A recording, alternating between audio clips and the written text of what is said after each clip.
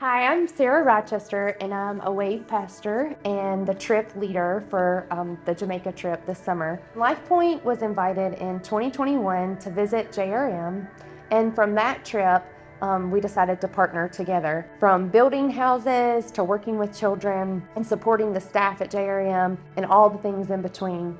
This year's team consists of 26 members, 8 of those being WAVE students and 10 WAVE leaders. This week, we will be teaching over 120 children about the love of Jesus and doing some minor projects around the orphanage.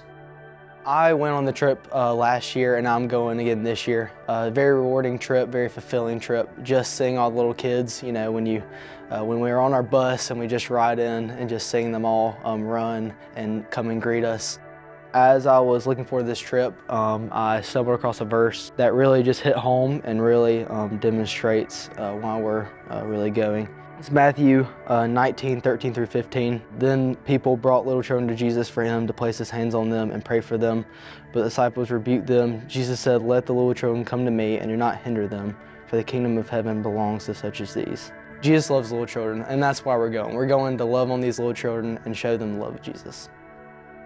Please keep our team in your prayers this week as we travel to Jamaica. You can be praying for good weather and safe travels for all.